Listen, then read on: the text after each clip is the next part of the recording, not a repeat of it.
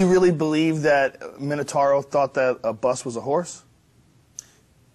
That happened. Now that happened. He stuck that carrot in the grill, and his brother was, whoa, big fella, like that. I couldn't believe he might have thought it was a llama or a cow. You know, I don't know, but he was trying to take it home. They were going to lasso that thing. He was taking his belt off. He was going to take that thing home like as a pet. That got awkward for everybody around. Chael, thank you very much for everything. Look forward to seeing you fight Brian Stan. You're an original. Thank you.